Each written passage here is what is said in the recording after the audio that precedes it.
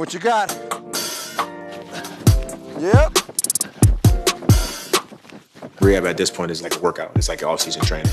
Good, there we go. Finish it, finish it. There it is. With this rehab process, I'm doing so much and putting out so much effort. By the time I get to the end of the day, I'm pretty spent. And so I'll spend some time, maybe like an hour or 2 hours before bed, just winding down. Do like my nightly routine, which involves decompressing. And so I'll meditate or I'll just like breathe, feel a little bit more grounded. I track my sleep data just to try to see where I'm at. Like my sleep number matches that I had has really helped me with that.